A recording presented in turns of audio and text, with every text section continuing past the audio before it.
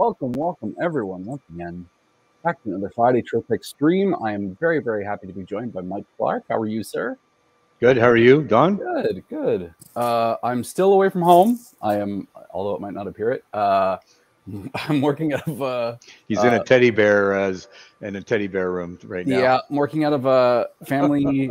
I'm working out of a relative's house. So forgive me if there's any internet issues. I hope you guys will just let me know in the chat. But I'm very excited to be back this week. Super excited to be hosting these Friday streams again. And Mike has a really cool technique to teach us this week. This is one that I heard a lot about when I first started. And in 3 years, I have never managed to get it to work myself. I'm very excited to learn more about it this week. I will say, a big hello to everybody who's watching on the stream live. We're so glad you could join us. If you have any questions, we're here for you guys. I hope you'll drop them in the chat. Say hello, let us know where you're watching from, all that good stuff. I will not take up too much time here, though. I want to turn it over to Mike. I want to learn about print merge and why. Maybe just first and foremost, you could let us know why print merge is important, what it's useful for. Yeah, I think probably what most people typically use print merge for is they're going to use it for taking an Excel spreadsheet from a customer, and then they're going to bring in that information in the spreadsheet into their engraving, into Corel, and then send that job directly over to the laser machine. I've been engraving for ever, chisel days, and when we back in the 80s, when we used to, the biggest issue was, somebody would write out the names on a list on a piece of paper. They would fax it to you. You'd be trying to decipher the names and all that, and you'd be trying to sort of type it in, and you were spending more time typing the text in than you were the machine was actually running. And so the nice thing about getting a text file from somebody where they actually type the text is that you remove that issue of having to. Is there a bit of an echo, Lev? Yeah, insert long lists of names or other, yeah. So again, there's nothing more likely to make a spelling mistake on, I find, than a long list of names that are all spelled differently, and Yeah, and again, the problem is that if you would have to, if you took that written list out, then what would end up happening is that you would type it in, and then somebody else would have to check it to make sure there was no spelling errors. And then all of a sudden, then you would send the awards out to the soccer field or the baseball or the hockey rink or whatever, and then the kids would get all their awards, and then the name would be misspelled, and then the kid's not happy. The convener's calling you up, freaking out at you, and everything like that, and so ultimately, that happened. Just like no, it doesn't. I'm just talking from listening to customers tell me their experiences. Yes, of course. So so again, that's certainly one area, and again, that's the problem. And I've been in many situations where I see the text coming in over the fax machine, or I'm actually in the old days I was getting the pages, and I was trying to type that in or put the the tray of letters in there or whatever to do the text. So again, the getting a pre-done file where the names are done certainly creates that a lot quicker flow when you're actually going to be able to put that information into the job. And certainly if you're doing work with a company where maybe you're doing tags for them, or you're doing part marking or something like that, if they're giving you all that information, then if there's any boo-boos, then it's their problem, not your problem. Right? So again, that's really where we come back, and again, it just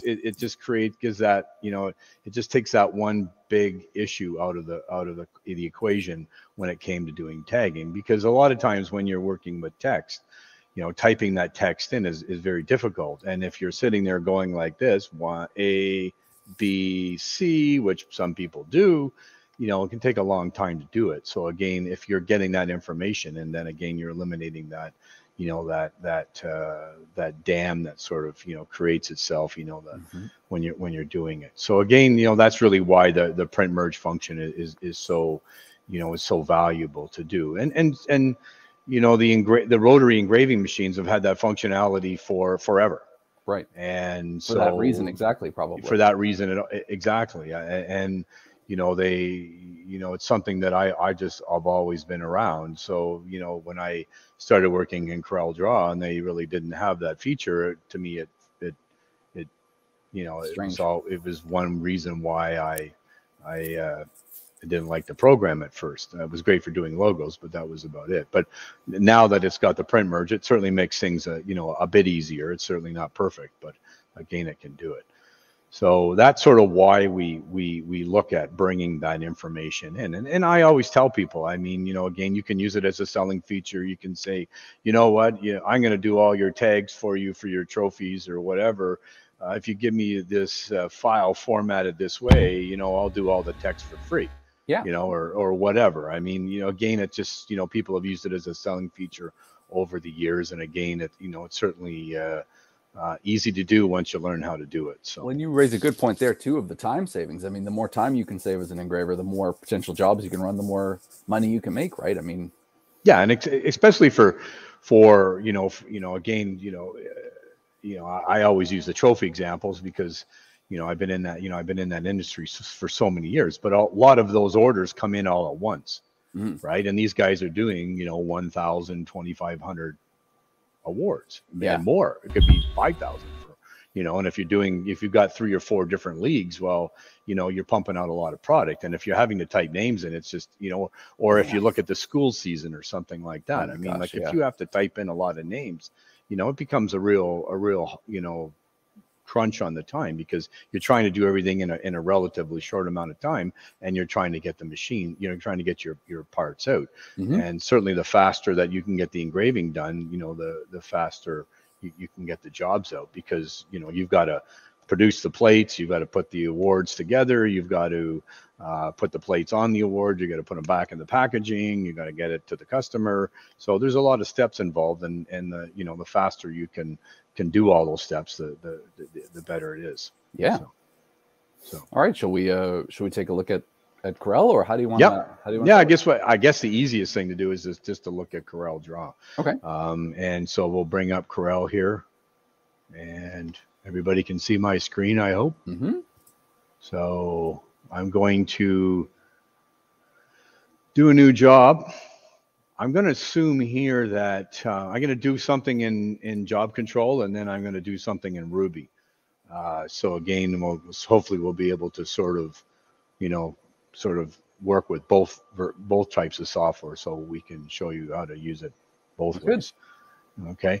So in this, let's assume that I'm going to do some tags. They're going to be 1 by 3. So that typically is the easiest thing.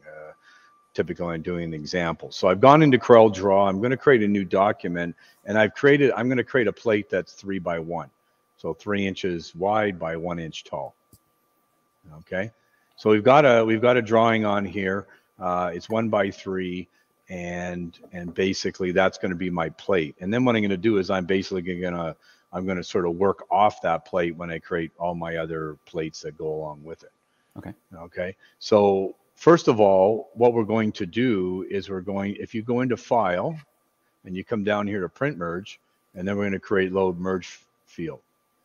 Okay. Now, again, this is still relatively the same as it's been for years. They've changed the interface a little bit. So, you know, for when I hadn't sort of done this for a while, so when Lev asked me to do it, I kind of came back and went, holy smokes, they changed everything. So anyways, but I mean, it's still the same functionality, so just that things look a little bit different than they used to. Sure. So but anyway, so what we're going to do here is get a blank screen. We're going to add a column. Okay. And I'm going to add 2 columns because there's really 2 types of data that you're going to be able to bring in, you know, typically with the print merge function. So we're going to use a text field, and I'm just going to call it name.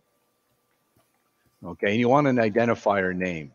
Okay. So, and normally the identifier is sort of, you know, so you can see what the data type is, right? So, for example, if somebody, you know, gives you a name, you know, and then maybe they have a position, you know, maybe the supervisors and the sales reps or whatever, those are positions. So that might be another, you know, another type of text field or something. So the names that you're putting up here need to be descriptive. Well, they don't have to be, but it's nice when they are descriptive. And then when it's a shortcut for you basically, right? So that when you look, you know what's supposed to, like you say, what type of data is supposed to be there.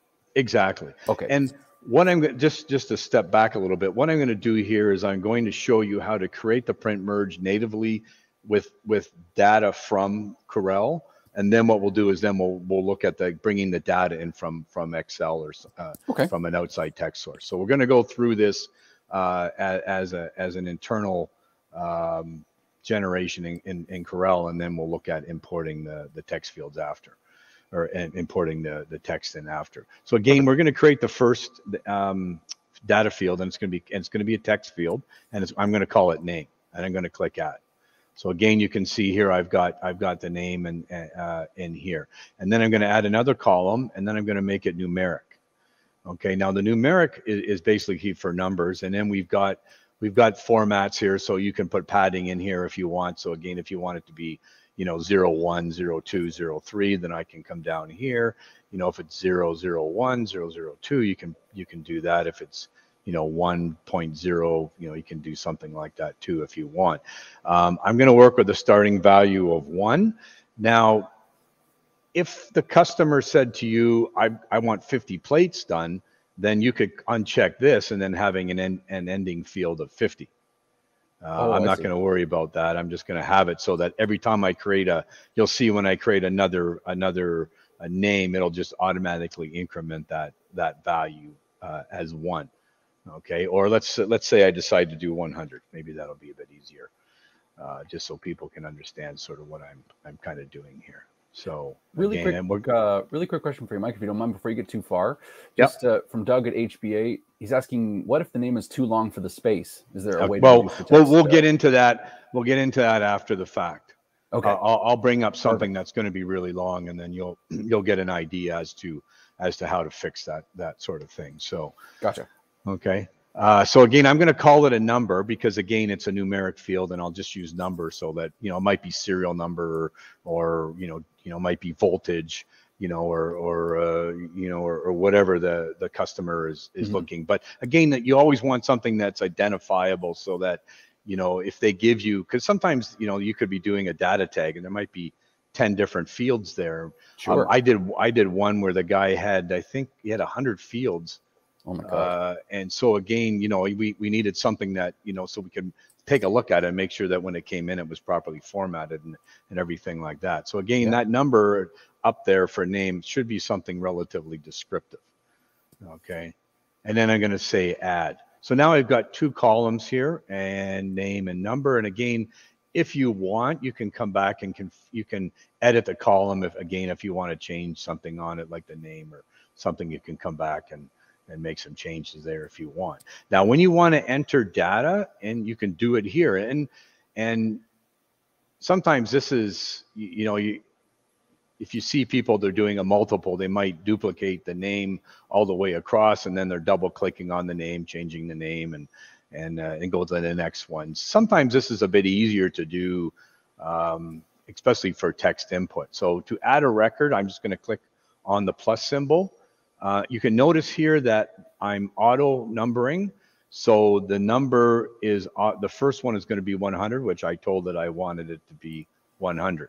So all I'm going to do is just click in here into this blue field here. Again, it's a little, I'm not happy with this interface. I like the old interface, but it is what it is. Anyways, I'm just going to type a name in here. So I'm going to type in Mike, and then I'm going to go down here. I've never figured out a hotkey to generate a next one. I think it just seems to be, you got to come back here and click on another one here, and then basically double click here, and we'll put in Lev, and then let's put in another one here, and let's still click here, and let's call it Dawn, and then let's do another one, and let's call her, come on, there we go. Let's call it Sally. do another one here. Let's do what Doug asked to do. That sounds like the setup to a bad joke.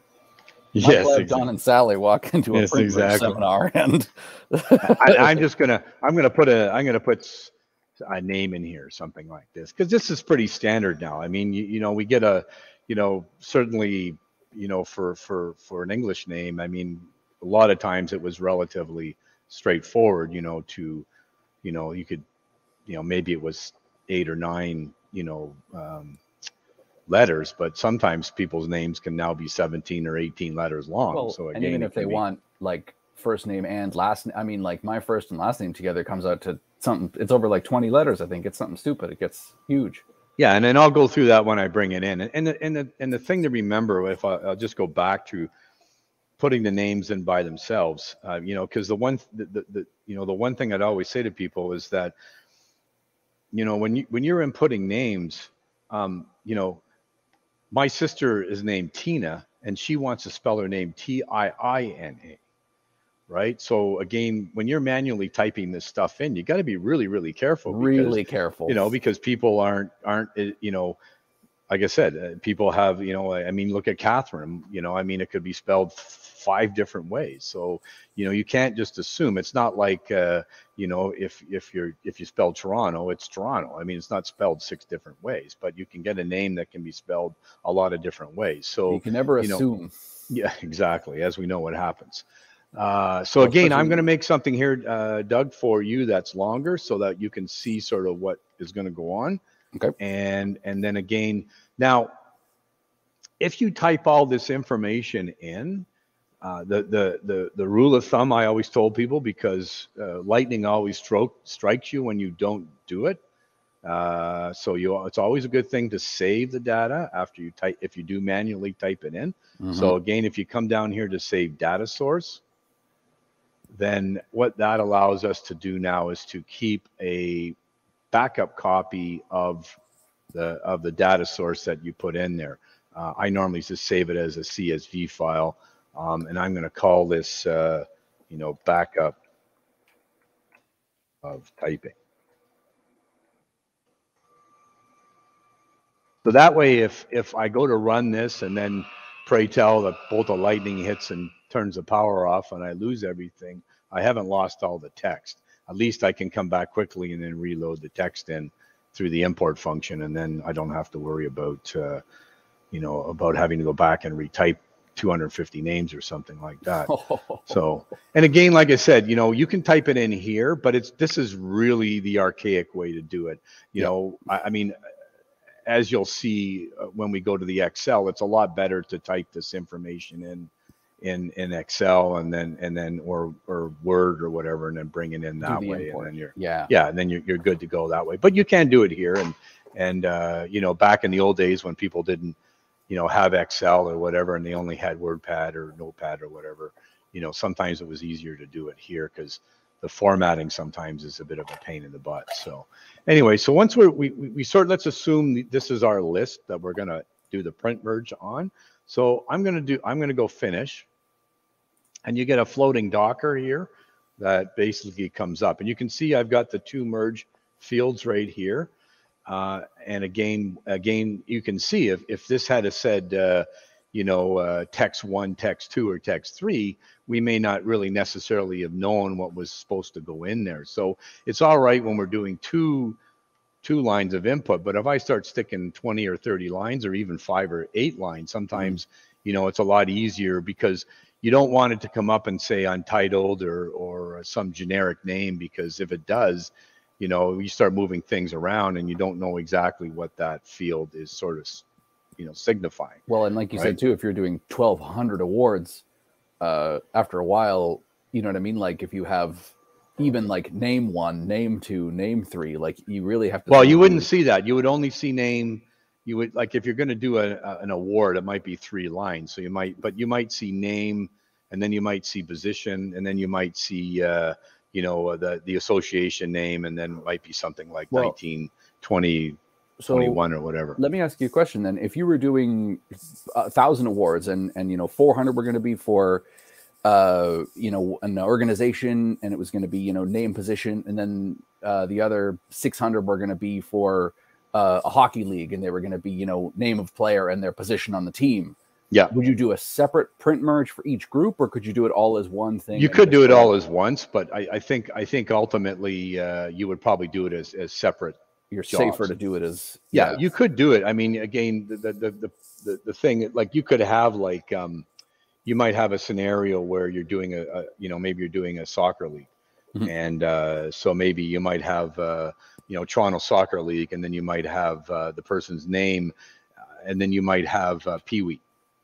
Right. So again, Pee Wee, then you would have a merge field that said Pee Wee on it. Now, again, I'll show you where you can get around that if you want. So that really isn't a big deal. But sometimes if you're bringing in multiple types of data, and certain plates, are taking one piece of data, and another certain plates are taking different data, then it's sometimes better just to do it. The print merges as one job with just that data. Yeah. Okay. And then go from there. Okay. So again, so now what we need to do is we need to tell Corel, which merge fields we want to use. And what we do is we say insert merge field. So you notice name is selected. So I'm going to say insert merge. And again, you can see that this comes up and says name. Okay, so that's an identifier, so you know exactly now that the name is there. And then I'm going to insert the number. So I'm going to insert the number, and again, we've got the fields that are inserted. So again, now, if I was just to go and finish the merge off, so again, let's assume that I merged to new document here. And the problem you can see here is that there's no condensing, there's no justification going on here or anything like that. Some people might say, well, I want to use a different font, and I want the name to be bigger than the number, things like that. So again, we need to do that before we actually do the merge. Okay. So what I'm going to do is I'm going to go back here. So there's a couple things that you need to do before you generate the merge field. Now, normally what I've done in Corel is I normally make sure that my default justification is always center, but this one hasn't been set up that way. So again, the first thing you're going to do is select both of these lines here. Now again, I'm going to assume that I want them center justified. You might have them so they're left or right justified or whatever, but again, normally when we're bringing text in, the number is not is going to be not too big of a deal, but again, everything needs to be center justified in the case of what I want to do here. So again, I'm going to come in here and I'm going to make it center justified. This is very, very critical. So again, because if you've got a name, if you don't have any justification, then, this one's this is 4 letters. Well, if the next name is 8 letters, well, the text is going to go running off from the end over to outside the page here. Right. I want the text to evenly space this way and that way as the names come in. Now, again, let's just make sure these are in the middle. So 1.5, and then let's make sure that this is in the middle. And that, 1.5. Okay, so again, I've got my text all set up and everything like that. And then again, now let's assume that you want to, let's just say you want to bring a logo in. Okay, so actually, let's do it this way. I'll do the logo after. The other thing, let's assume that we want to make the number smaller. I'll hold the shift key down here. I'll make it smaller. And let's bring that up there. And then let's assume that we want, let's put in here. Let's make this a bit smaller. Let's make this 10. Let's make this 20, 21. Okay, and then that's 1.5. So again, the 2021 is going to be constant through every plate. Okay, so when you do a print merge, it's basically mirroring the plate and it's creating another duplicate, and it merges the name and the number, but the logo or the 2021 stays constant, and it's going to be duplicated in every plate. Okay. Okay. So, so again, we can do that. So again, if I, you know, and then maybe I want the name to be in a different font. So I'm going to come in here and I'm going to use, let's use Calgary Light, and let's make the number something that we can see that it's being different. And you can see now that I've sort of got my plate all set up as to what I want to do. Now, if I do my print merge to new document, so now you can see that what it's done is it's created 5 pages based on the 5 pages, about 5 names that I generated in the print merge. That's really cool. Okay. So now if I go to each page here, you can see I've gone to 101, 102, 103. And let's assume, let's assume that, just for, this goes back to the others. Let's assume that that's what happens there. Right. I'm just going to condense this down so that we can get it there. And that's the question that Doug had. And this is a pretty common problem. Now, there is, you can actually put a condensing field in here. I'm not going to get into making an envelope and do a condensing field so that the text condenses to the border.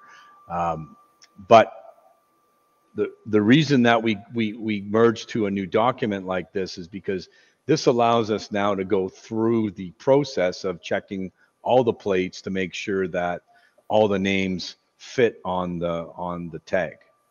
Again, if this doesn't fit, then I'm just going to grab this handle, hold the shift key down, then I'm just going to do a manual condense on the text so that it fits within the page, so I don't have to worry. Now, again, if you're doing this, you know, we go back to what we talked about earlier, is that you might say to the customer, you know, we're going to do a 1x3 plate, and you're only allowed to have 12 letters per person.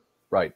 Right, because anything over 12 letters is now you're running into the problem where you might have to go start condensing plates. And again, you know, once you have to start going in condensing plates manually, then it starts to take more time. So you might have a set factor in there to say, well, you're only allowed X amount of, you know, characters per plate. So, you know, if somebody has 17 letters in a name, then you might, you know, it might be something like D. McConnell, you know, you know, or M. Clark or something like that, where, you know, again, you might, or Mike C. or something like that, where you're short forming it just so the names all, you know, they fit on the page. And but again, it's like, if you can get this information from your customer, then it's them who has to make the tough decision and not you, right? I mean, well, that's right, exactly, yeah. And again, you don't want to be calling the customer back and after the fact, and well, I mean, not that you probably would, but again, you know, you want them to do all the work, you're right. You want them to make the decision as to what you're doing.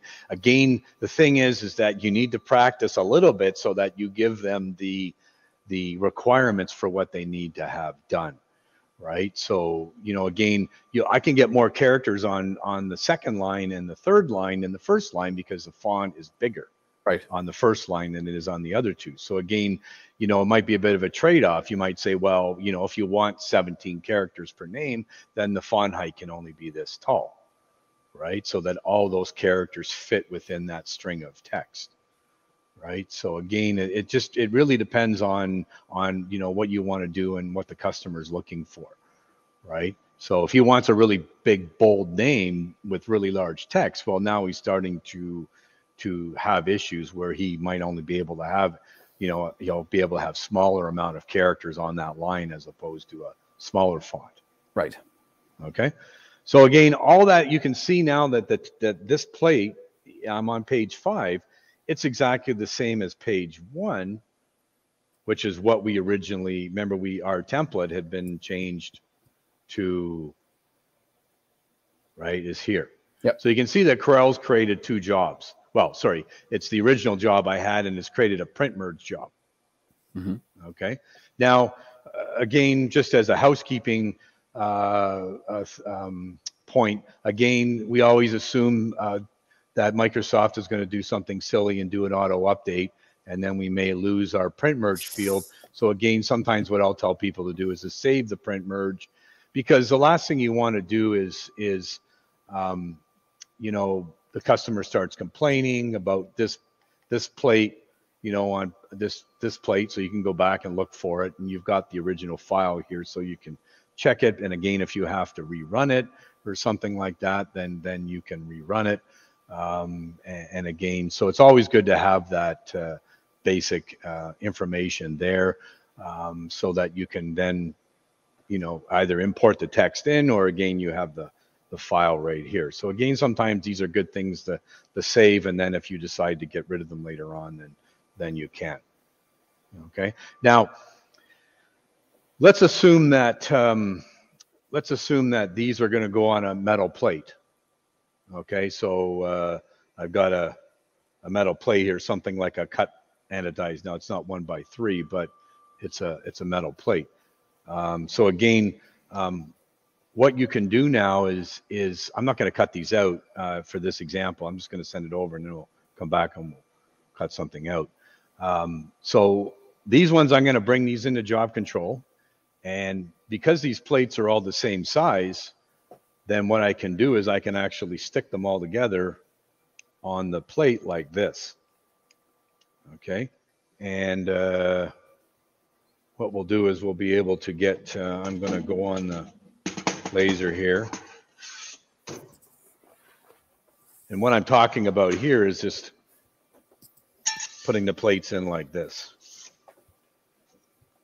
Okay, there's no repeatable error here because the plate they're all exactly the same size. Yeah, you're just tiling them in, essentially. I'm tiling them in and everything. So as long as my 0-0 position is good, I get no repeatable error. And then basically, I don't want to cut these. I just want to engrave them. Mm-hmm. Right? So all I really need to do now is I'm going to go file print.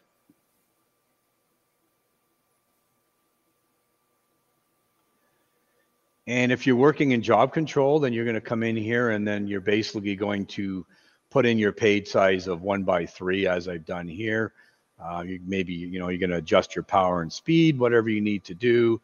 You're going to say okay, and then basically you're going to go file print. Okay, now if I go into job control, you'll notice that I have 5 files that got created: print merge 1, 0001, 002, 003. So now I've got 5 plates. So I'm going to go shift. I'm going to select those 5 plates. I'm going to drag them out, and they're basically going to go right on the page here in the order that they were created. Very cool. Okay. So again, they just lined up, and then again, if I had brought in 40 of them, they would have just gone right across, and then started another row and gone right across, and then started another row and then gone straight across, and then basically then I can just run the job. Okay. So again, that's a fairly easy process if you want to just do some engraving. And again, sometimes what customers will do, what I'll do with customers is that if that's sort of the process, you could even do a print merge out of Excel with the same basic results.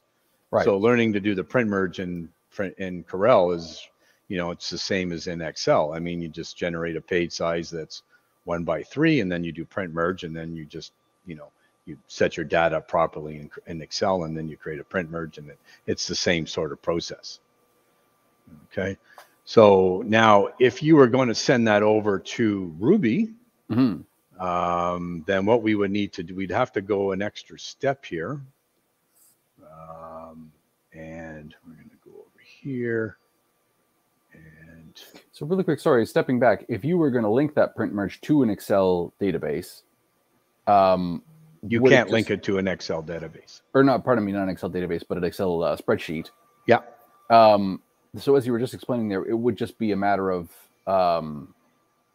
essentially just setting up the original print merge slightly differently in the Corel presets there.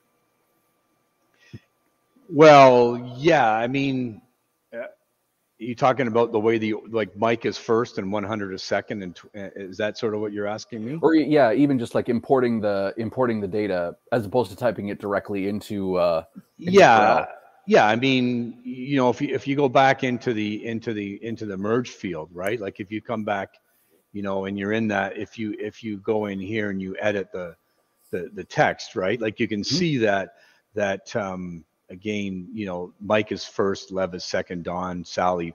Now, This one showed up second because what you have to appreciate is that you saw in the ordering of the way it was set up in there was that print one was like or print merge one was like 4 down or whatever, right? So again, you may have a little bit of mixing depending on the way the numbers are formatted when you drag them over. Like, you could move them around if you want, but a lot of times it's easier just to to do it that way. I think if that's what you're asking me here, I could put name here and number here, like how if I wanted to put number first, then even though it shows up twice there's here in the bottom, it doesn't necessarily mean that it has to show up second in the order on the second in the order, whatever, right? So again, it really just depends on the way that it's created. Now if you're gonna send this say to well, you can send this to job control a different way, or we can send it to Ruby,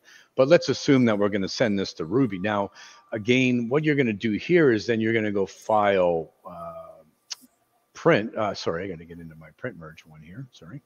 So I'm going to go file print, and you're going to need to create a multiple. Now you're going to do that with the imposition command, and you're going to go into layout in the tab here for Corel Draw. Notice here again that my print preview, again, you can show that by clicking on this little icon here. Again, if we go back in here just to again, I'm at 1x3. But let's assume that I don't want to dump I don't want to dump 400 names, or let's say I don't want to dump 96. If I'm doing 1x3s on a 12x24, that's 96 plates. So I don't want to dump 96 plates and start importing all those into Ruby. It's a pain in the butt. So what I'm going to do here is I'm actually going to use the imposition command, and I'm basically going to come into the layout tab, and I'm going to go to edit. And what that does is that gives me, oh, sorry, faux pas on my part. Sorry, go to general, go to Trotec. This value here has to be the page size. Sorry about that. So I'm going to do this on a 6x6 inch piece of material. Okay. So what that does is basically that's 6x6. So what that's going to do now is I've actually got a master plate 6x6, and I'm going to put a whole bunch of 1x3s on it. Okay. And then I'm going to do the layout through the imposition command to edit. And what you see here now is the one plate on a 6x6 inch page. Now that could be 12x24. It could be 8.5x11. However you're processing it. Okay. Now, if you click on this document preview, you see that the first plate is there.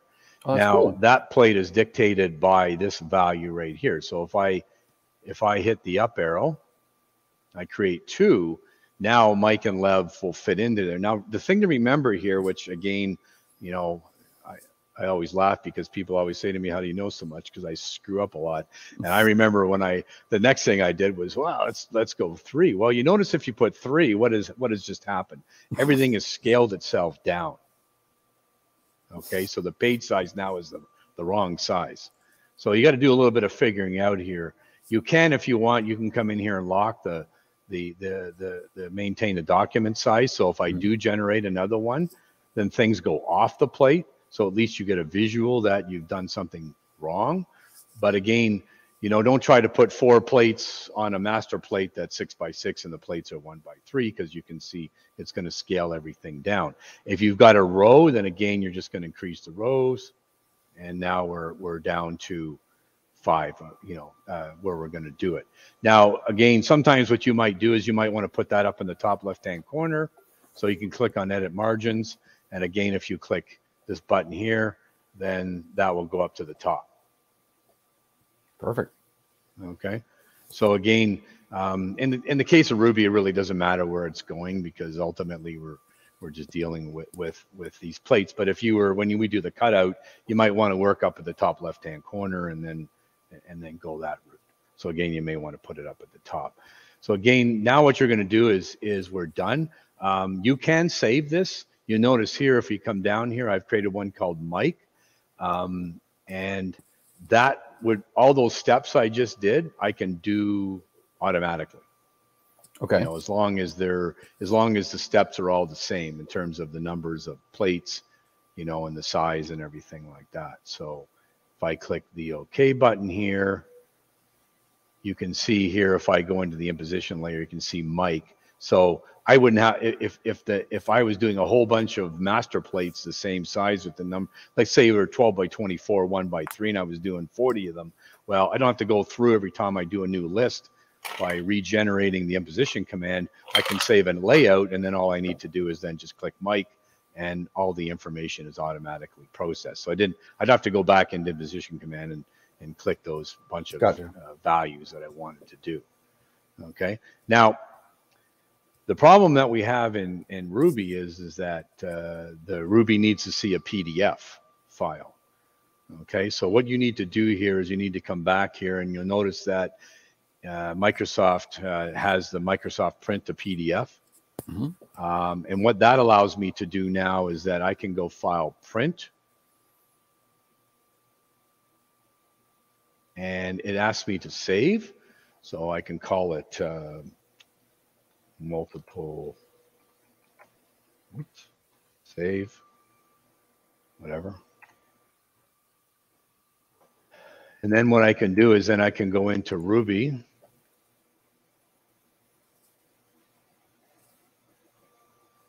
Which is here, and then I can go into I can come in here and import the job in, and there's my multiple save, and then I can take that, and then I can load that job in, and then everything has been laid out here. So again, all that information is being laid out here, and then I could, you know, if I wanted to, I could put that up in the, you know, in the top left-hand corner, and then basically you know, put that up there, and then work with it that way. So again, you know, it just really depends on what you want to do, and then basically just send the job over. So again, I brought in that information in through that function. Now again, we'll go through how to create a cut box and everything like that next, so that, you know, you could have the cut line and everything here for it. Okay, so get rid of that job. And go back to Rel. Quick question here, Mike, if you don't mind, from Kristen in the chat. Yeah. She was asking, let's say you have a list of 100 names, but you can only fit, let's say, 96 on your master sheet at one time. Yep. Do you have the ability to control what field it starts and stops at? So if you wanted it to start at name number 4 and go to name 100, or name 96 to 100, or whatever, right? If you only had 4 left that you wanted to do, that kind of thing. Can you make that happen, or does it automatically have to start at, like, you know, field 1 of the print merge, essentially? Well, if you're importing the file, like if you're importing an Excel spreadsheet, right? Let's assume that. So this is the Excel spreadsheet here, right, that I created. So we'll jump a little bit based on that. So let's assume that I've got only 96 plates and I've got 150 names. Yep. Well, what you want to do is you would probably the easiest thing to do is to delete the lines, the names that you don't want to work with, right? And then or have the customer, you know, put 96 and then call it 96.1, and then 96.2. I see. And then 96.3 or something like that. But again,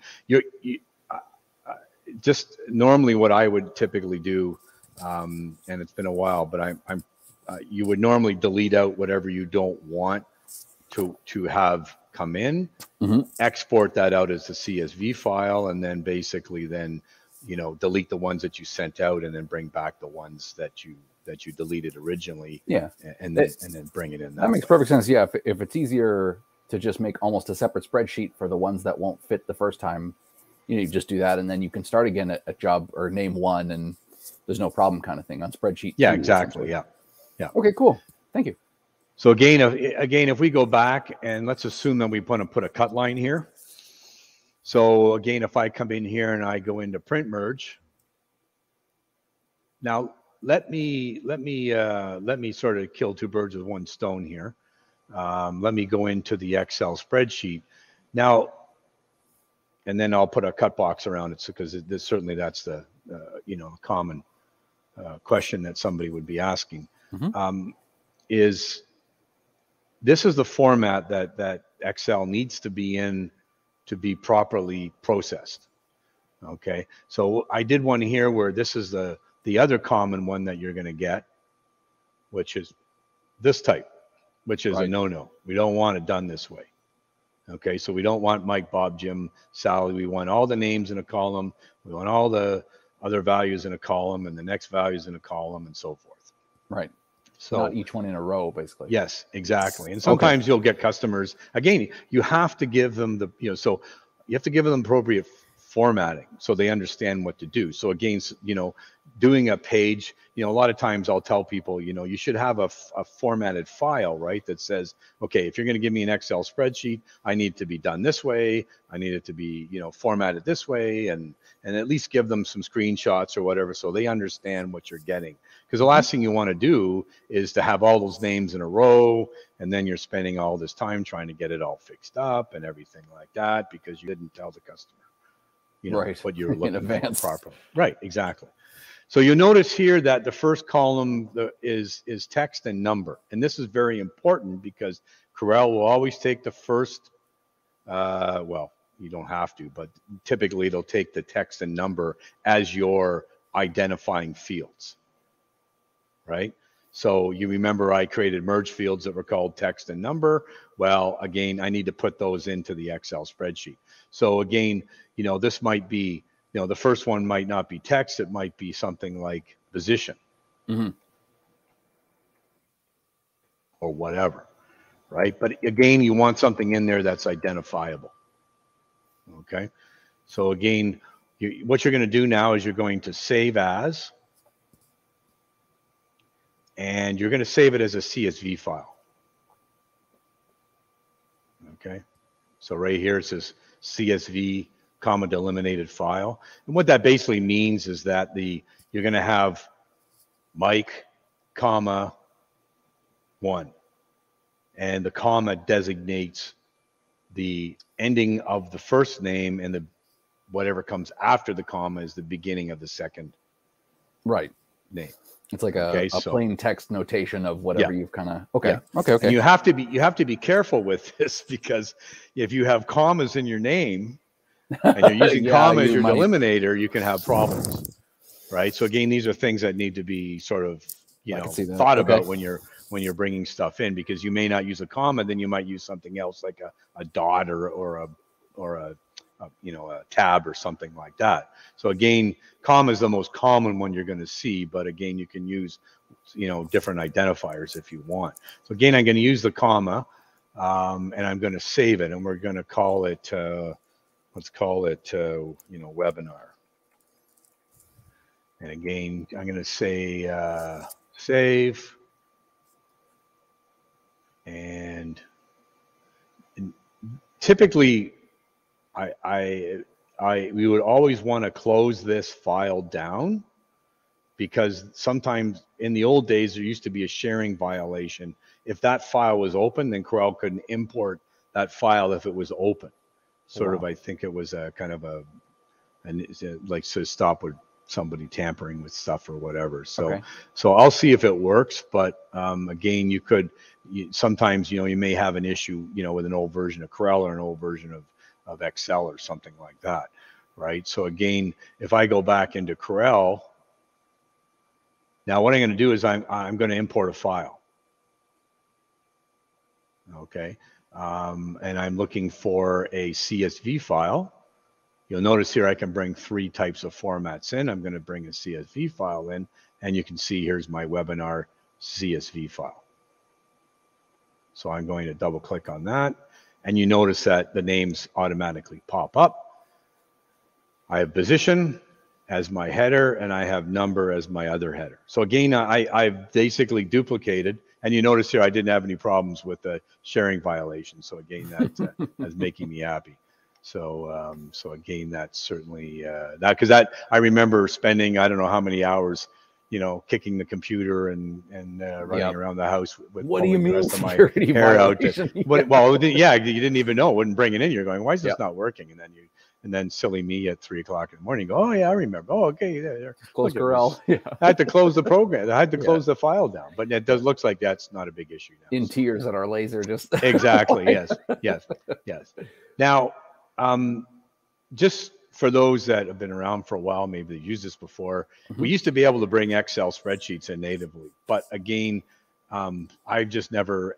After I can't remember, it was Corel 14 or 15. You couldn't do it anymore.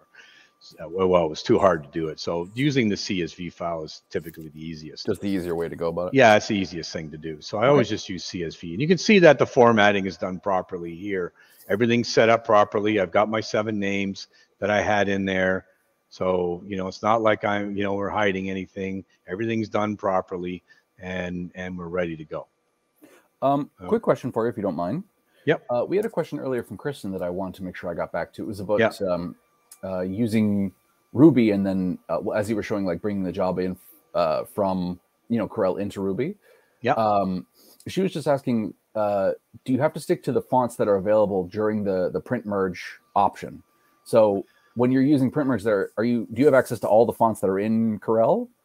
Yeah, again, the print merge is really just going to pick up whatever's in Corel. If you bring it into Ruby, then it comes in as an object. I don't think it comes in as a font anymore. Right. Again, I'd have to check that. It's probably a good question we should have probably just looking to see. But again, I still go like, because in this case, I know Corel files will be able to eventually import directly into Ruby, but for the moment, if you're having to save as PDF, like you said, you've already sort of rasterized all that text into an image. So. Well, not necessarily. I mean, PDFs will carry the font information with them, so it depends on the engine that they're using for the PDF filter. So So whether it will come in as a font, because if you bring a PDF file in, it will come in and then it will display the font, as it was saved as a PDF typically, and then allow you to work with it. You can't use the font anywhere else on the computer, but you can use it within the PDF. That's legally how it typically has to be done.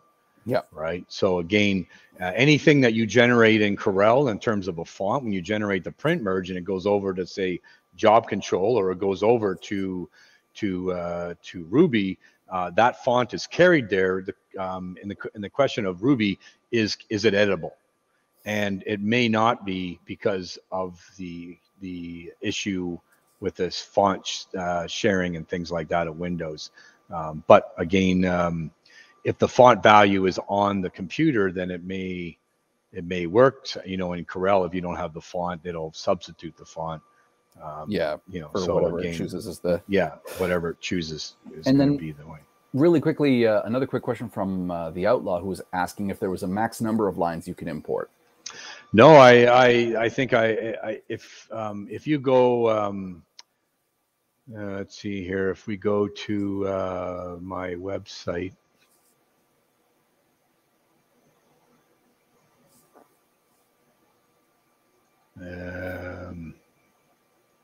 just a quick thanks again to everybody for watching today. I know we're coming to the top of the hour here, but we're happy to take some questions still. And we'll still just keep on going. We'll finish this off, so exactly it's done properly. So if I go in here and I type in print merge. And this is sublimation.ca, right? This is or Engrave. You can use engrave.ca. It should go to the same one.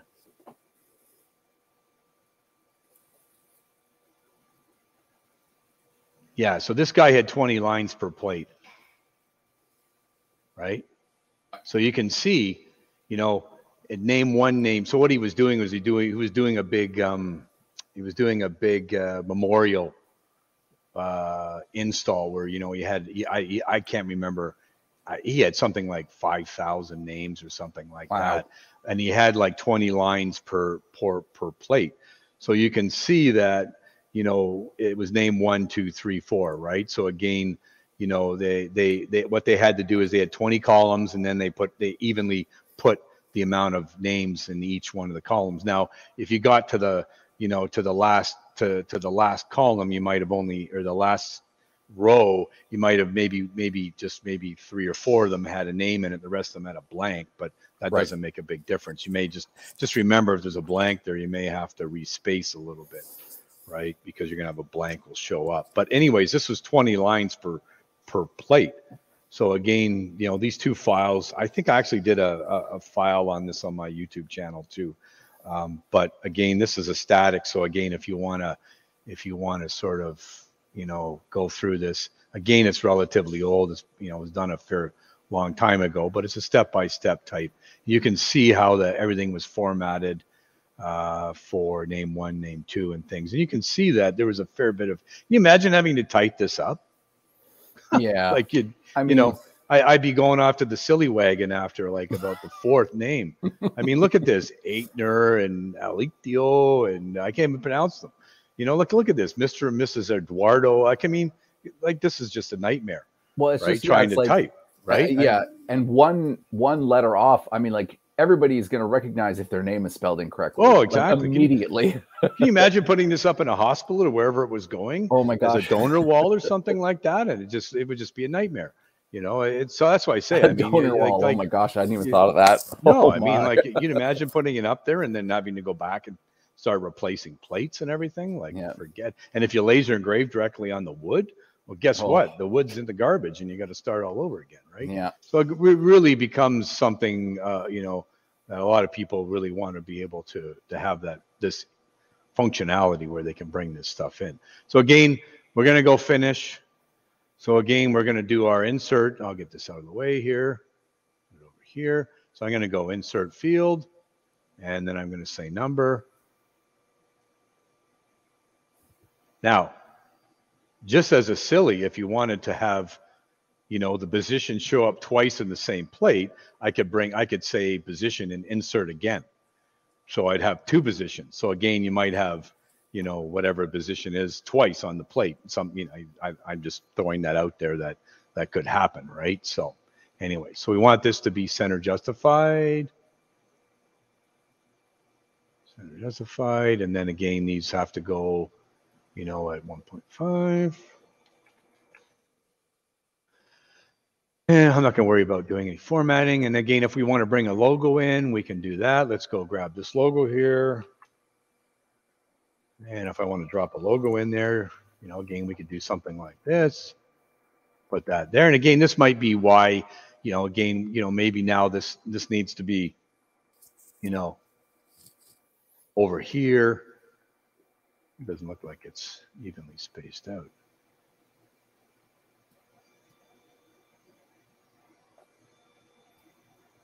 That's weird.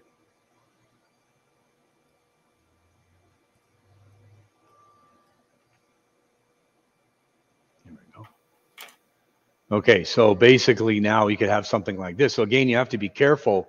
You know, you could make this left justified, but if we want it center justified, then you got to make sure that you're not, you know, now your characters have to fall within that area, right? So again, you might say, well, okay, well, I can get 10 of them in there. So you might, you know, type in whatever it is that fits in there to make sure that you tell the customer and say, well, okay, well, you know, let's move this down to say 16 point and go, you know, and again, you have to be careful because eyes are going to be treated differently than a W or something like that. So again, you have to be, you don't want to sort of push it to the limit with a bunch of eyes, because if everybody gives you W's and M's, you're going to be, you know, you're going to be different, because your font is going to be different size depending on which font, which character you're using. Yep. Right. So again, you might do something and then see what fits within that area there. Okay. Now, if you want to put a cut line in there, you can do that. Just remember that if I put a rectangle in here for cutting, you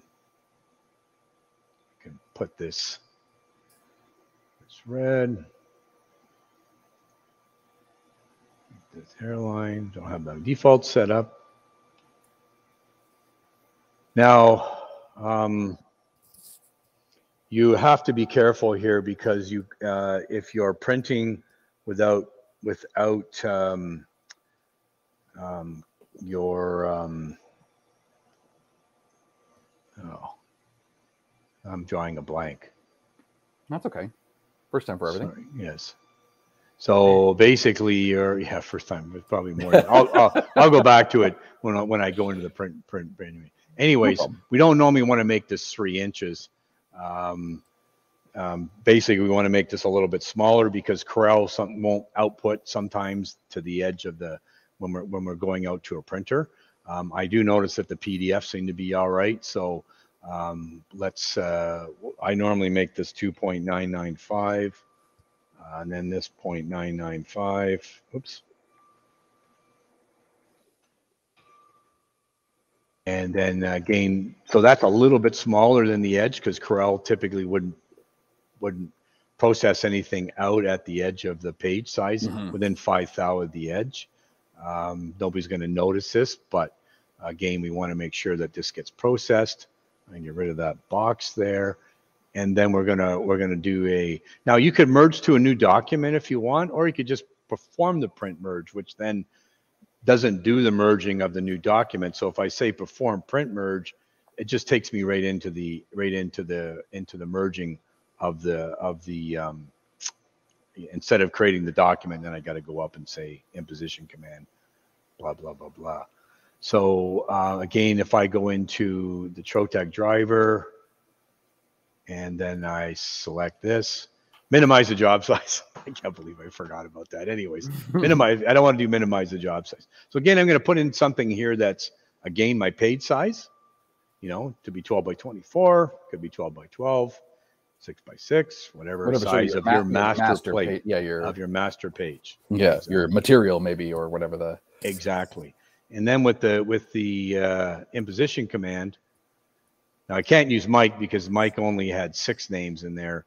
But if you want to see sort of what I was talking about, I could select Mike, and then it automatically did the 6. Now I've got 7 names there, so I missed the 1 name.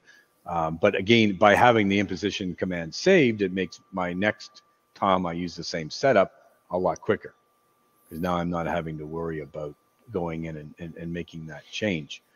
Right. So again, if I go back out to here and I put in 1 more row, then I get the KKK in there.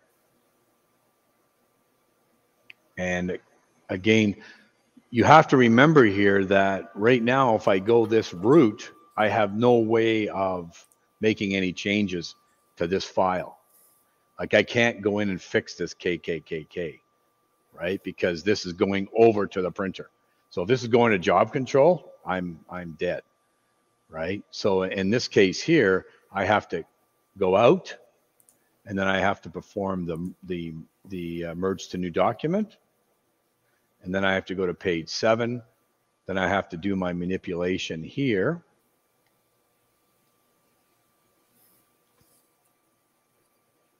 And then basically, I didn't have a number there for that one, but you can see what happens. Again, you get a blank field if there's nothing there. Now, if I go in and if I do my imposition command, it'll bring in that set 7th. Yeah, now the K and everything has been condensed properly, right? So again, if I go in and do my print, and I come down to my layout from my imposition command, I select my, whoops, I'm not saddle stitching, go to Mike, and then I can go to edit, and then I can just drop in that 1 last column or row there, and then you can see this. Now again, if I want to put this up at the top, I could say margins and then put this up at the top. If I want, this is normally how I do it. And then I can send the job over. Just remember that if the cuts go over, now the cuts are going to work as a box. And again, this is really not something that's the most conducive way to cutting plastic, because now you're getting a bunch of lines that are going to sort of go over top of each other. Overlap, yeah. Overlap. So normally, if I'm doing a 12 by 24 and I'm doing it, let's say I'm doing it on Flexibrass because I'm going to do a bunch of plates for a bunch of trophies or whatever, or I'm going to do name badges or something. I would normally do all the engraving as one job, and then I would send over the cut lines as a second job, a separate job. That's normally what I would have to do if I'm running it out of Corel Draw. Makes sense. Okay. So again, all I need to do now is just go file print, and the job's over in job control. If I wanted to, what you could do, let's just put this back to the middle. If I want to take this over to Ruby, then what you could do is come back to General. Now I'm going to go to Microsoft, print the PDF, right? And then I'm going to go File, Print, and then I'm going to call it, let's call it test. And then if I go to Ruby, then I can go back. I can load the job in. And then what I can do is I can come over here, and there's the job there. Now, again, you could go into Ruby then and say, if there's any overlapping lines, then Ruby will automatically discard the overlapping lines, and then those lines will just be straight lines. So again, you can do this in Ruby. You can get away with it in Ruby here and then process it that way. And I found that when I created the PDF in Ruby, I could have just done a 1x3 box. I didn't have to make it 2.995. I was able to do it as a 3x1 and get away with it. Makes sense. Okay, but again, you can see that now. If we select the, if I come in here and I go, let's go here, and then I think the black is,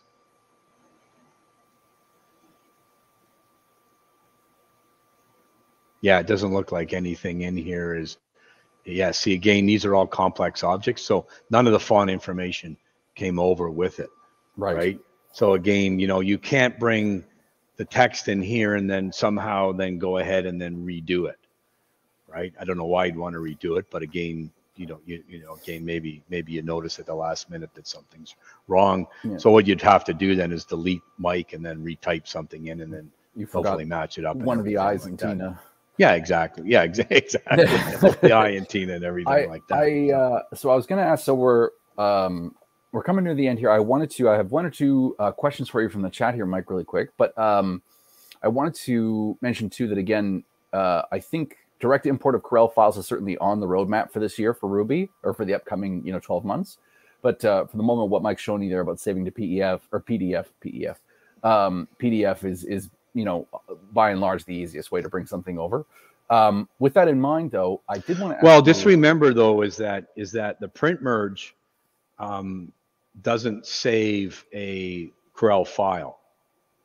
Oh, right. That's right. So even if you had the direct import, you're not going to be able to do it, right? So, well, you could take these and then you could take these and then duplicate them or put it in a 12x24 and then send it over. But to the imposition command is quite simple for doing what I need to do. So for me, the PDF might be the better way. It might be an interesting topic to bring up with the developers of Ruby to ask about, bringing a print merge capability into the tools in Ruby. But I think that would maybe be quite an ask. Yeah, no, exactly. Yeah. I had a question for you, Mike, though, that so Lev and I were sort of communicating with Matt here in the chat, but I think, we'd like to get your feedback on it too. So Matt originally asked, he says, what program would you guys recommend for sending clients proofs and easy to stroke to path and laser file preparation? Looking to get faster at my workflow. He says right now he's using Inkscape and generating PDFs and sending them to Ruby, but he feels like he's getting a lot of, converting text to paths and merging the paths and then sending to laser. It's a lot of repetitive clicks, right? Yeah. So he does all the modifications and resends a picture for each version of the proof. And then, he'll hear back from the client by email kind of thing.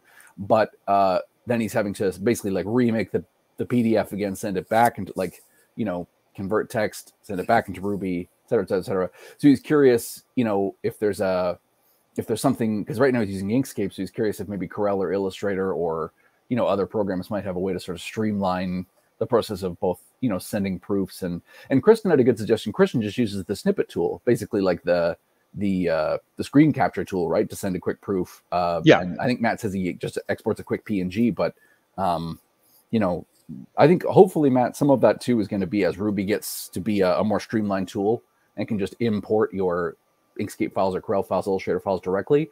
You know, you won't have to do quite so many clicks, but at the same time, you know, I'm curious, you know, Mike, what you would recommend, or you know, when you were doing that work also yourself.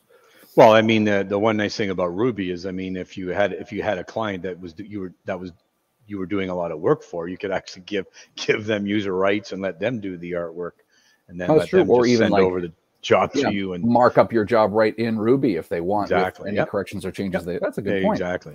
Yeah.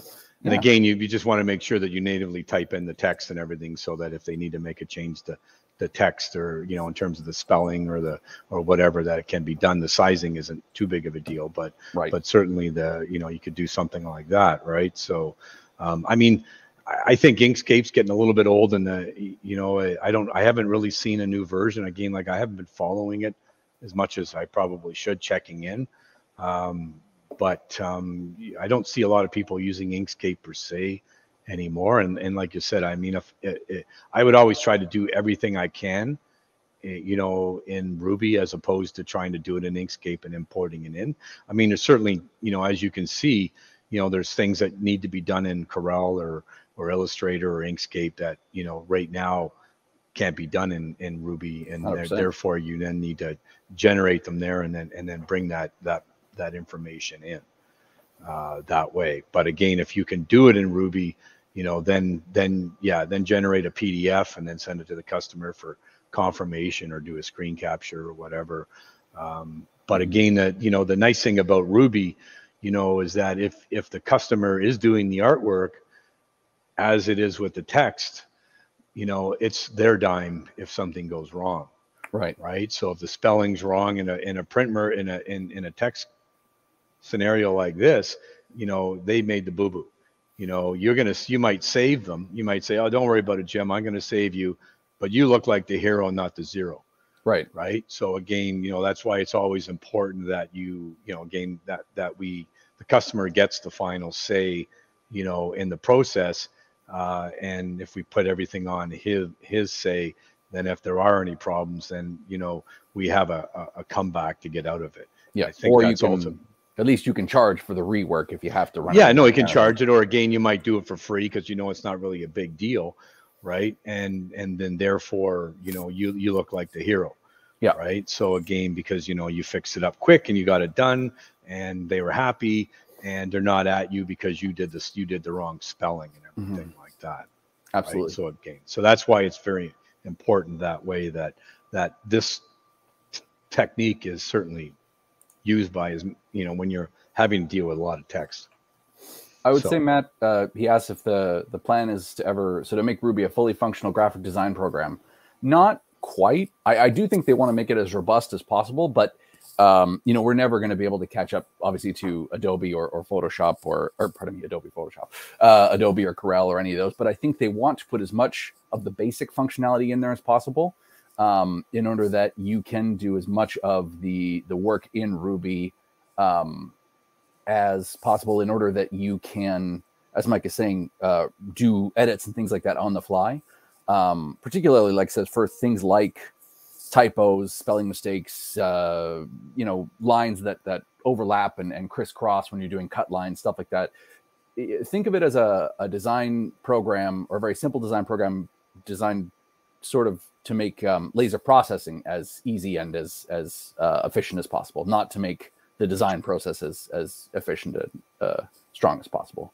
Yeah, because, you know, things like array functions and nesting and cutter offsets and kerf and all that sort of stuff. I mean, you know, I would rather have those and then still deal with Illustrator, Corel, or Inkscape to do my standard drawing, than to have them put all the resources to do something that can be easily done in one of those programs. So, well, and I think it just goes to show, like, and it's funny. I mean, I really like Ruby personally. I was slow to warm up to it, but I'm really coming around to it. And I think there are a few things that, you know, I should say the team of developers who are working on it in particular are trying to listen really carefully to the feedback that we get. and really judging sort of the roadmap for future implementations and upgrades and stuff based on the feedback we're getting from customers, which is why we have like a fully integrated sort of 3D rotary, sort of imaging tool. You can see in a previous webinar we did with Miguel about Ruby, there's a sort of like a 3D tool inside of Ruby for rotary engraving before we had multi-line text. You know what I mean? It's just like the way that it's being developed is purely by what do our customers use the most.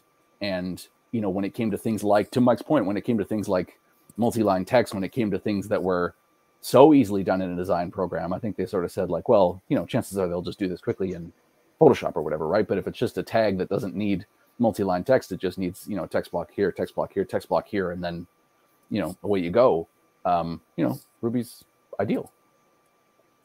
I think that will about do it for today. I had one last question, Mike. I don't know if you know this off the top of your head, but I did want to come back to it because I saw it come in, and I don't want to leave anybody by the wayside here.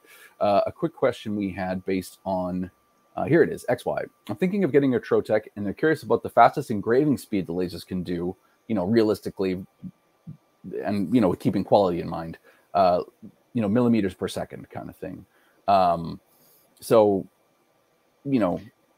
Yeah, I mean, we're 140 inches a second, which I'm trying to remember what that is, 3.2 I can get you meters per second or whatever it is. 140, sorry, what was it again? 140 inches a second. If we're looking at the 300 or the 360, it's about 3,500 millimeters a second. Yeah. For what it's worth. Yeah. So 3.5 meters, I think, per second, if I remember correctly. But anyways, yeah, I mean, the 100 is going to be a little bit slower, 110, and I believe the 400 is going to be a bit bigger. Certainly that speed will be dictated to a certain degree on how long your travel is. Mm-hmm. If you, just as a quick side note, I mean, if you bring in a job, right, and I put this up in the top left-hand corner and I say update, let's just see let's go to 100 speed. So you're going to do this photo in 2 minutes for there. Now, if you duplicate this, and the problem we hear is I'm never at maximum speed, because as I'm speeding up, I have to start slowing down. So I never really get to maximum speed. But if I duplicate this, so I'm 2 minutes for one. If I do 2, 3, 4, 5, 6, 7, 8, 9, 10, can I? Yeah, well, 20. Yeah, I can get one more in there. So now I've got 11, right? Yeah. So if I take this and I update this, so now I've gone from 2 minutes for one down to 5.5 minutes for 11. So now I'm down at, basically now 30 seconds per image. Mm-hmm. Now this is kind of gives you a good idea as to when you have that full travel, how much faster the job can go. And this is why one reason is why machines are wider than they are deep, for this basic reason, as they get faster. So your speed sometimes to a certain degree also is relative based on your travel. So, if you're not going to get 140 inches a second on a rotary attachment, but you will get 140 inches a second if you're getting something that's 5 or 6 inches long, right? So again, some of that, works into your calculations. And like I said, the machines are, their speeds are relative, some are a little bit faster than the others. We get into the big machines and the speed slows down even more. Because they're more cutting machines than they are engraving. They do engraving, but their speeds aren't as much. And that's really one thing where the Trotec really shines, is the fact that because of the ceramic core laser and the ability of it to fire as fast as it can and create a very good dot, it can move at those speeds and give you that good quality. Now, if you're into a really fine line, you may need to slow down a little bit on the fine lines, but ultimately your travel is really going to be, very, very fast, and the quality will be able to keep up to it. So I think that's perfect, Mike. I really appreciate it. I mean, a huge thank you to Mike, obviously. If this is something that you guys want to see more of, I hope you'll let us know. You can always post in the comments underneath this video. It's going to be on our YouTube channel starting basically right from when we finish the broadcast here. I think, if you want to reach out to us on social media, any of those platforms, Twitter, Facebook, we're always there. More importantly, maybe even is if you're in Ontario or in the Maritimes in Canada and you'd like to reach out to Mike to get some more information about lasers, maybe see a demo with Mike. Lucky you. You can always reach him at mike.clark@troteclaser.com. My goodness. You can see it there on the screen. Yeah, these streams, man, they're a lot of mental overhead. You got it. But again, huge thank you to you guys for joining us today. I hope if there's a technique you would like to see demoed, definitely reach out to us. Let us know. This year we've made a real point of trying to show you as many of the things that we get requested as possible. Things like photo engraving, Ruby tutorials, stuff like that. So please keep the suggestions coming. You can always reach out to us directly. YouTube at troteclaser.ca. That one is .ca. Again, mike.clark@troteclaser.com. We always love to hear from you guys. With an E. Clark with an E. Clark with an E. Yeah. Tina with 2 I's. Oh, Don, just Yes, before we hang up here, I just opened up. I did save the input into a text file. So if you really want to see what it looks like, there it is. This is you could actually, if you wanted to do this and if you wanted to do the typing in Notepad, then this is the way it needs to be formatted. So you can see that the 2 indicates 2 columns, and then there's 2 header fields, text and numbers, and then you've got a number equals that for formatting, and then below that's Mike, and then 0 because it's incrementing Bob 1. But you can see the slashes in there, or the way you would format it in a text file. If I went into the CSV and I opened this up, see if I can open this up in WordPad. I think with WordPad, yeah, you would be able to. So you can see you've got text, comma, number, and then you get a carriage return. So carriage return means that we're looking at the next set of lines. So that ends the input, right? So Mike, comma. So the comma indicates that, the E is the ending, and then the 0 is the beginning of the next insert field, right? So Mike 0, and then there's a carriage return, and we come back down to Bob. So again, you could, if you wanted to, you don't even have to be in Excel. You could, if you were in Word, you could just go, you could type it up this way. If somebody was really fast at typing, then they could just put in Mike Clark, comma, and then sales rep, right? And then go to the next one, and then, tech, you might have name for the first field and position for the, instead of number, you could have position, right? So Mike Clark, and then comma, sales rep. And then the next one would be Don Connell, marketing. Yeah. And then Lev Uslander, president. Chief General. Yes, exactly. Commandant. Exactly. I think he is. It's funny. Sometimes I think I complain about Photoshop or Illustrator being a pain in the neck, and then I remember that we're very spoiled by software programs now and how easy they make things. Yes. Okay, I think that is going to do it for this week. A huge thank you once again. There he is. Huge thank you again to Lev and Mike, and we will see you guys again next week on Friday. Same laser time, same laser channel. There's Lev. Bye, guys. Bye.